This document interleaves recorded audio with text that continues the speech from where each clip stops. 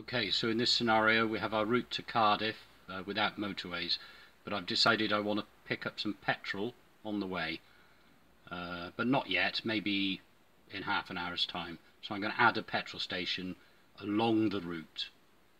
So using the command button in the middle, one click for down. So click down on the command.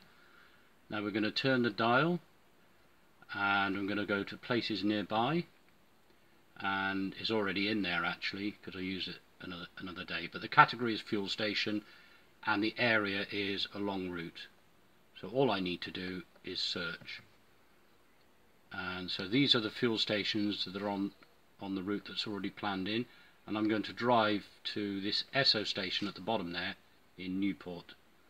So I click down to that one, press the command button in the middle, and it's navigate to petrol station.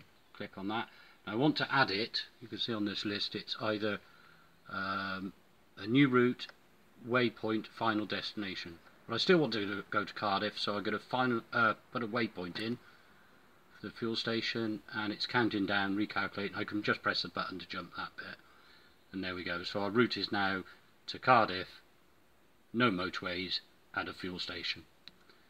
Now I can edit the route or check the route by clicking the command button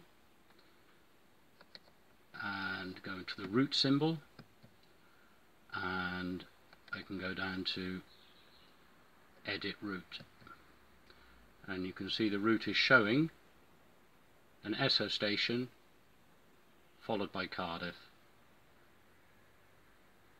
No problem.